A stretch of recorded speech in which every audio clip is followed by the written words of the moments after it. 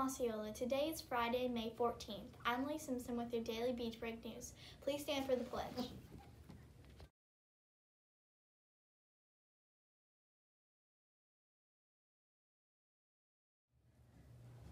I pledge allegiance to the flag of the United States of America and to the republic for which it stands, one nation, under God, indivisible, with liberty and justice for all. At the top of the news, you saw Misty Pasquale's class. Since April was National Poetry Month, she had her first graders learn Louder Than a Clap of Thunder by Jack Preskolusky. They came up with the motions as a class, and the kiddos did a wonderful job learning it. It was a lot of fun for them. We hope you enjoyed their performance. That was a sweet treat to see. Thank you, first graders. The lunch choices for today will be baked spaghetti and, as always, salad in a bento to-go box. Monday we'll be having chicken sandwich. Please remember to follow Osceola expectations in the cafeteria. Now to Tyler with the weather. I'm Tyler with your daily weather report. Today we will be having partly cloudy throughout the day. Temperatures will be a high of 77 degrees and a low of 65 degrees. Now to Lilia Stretch. Good morning, Osceola. I'm Lily. Just a reminder to follow Osceola expectations when using our restrooms. It is so important to show respect at our awesome school in every way. If anyone sees any disrespectful choices in our restrooms, please report this to your nearest teacher or nearest adult. Attention fourth graders. Ms. Lassinger is now accepting applications for next year's news crew. She has given the applications to your teacher.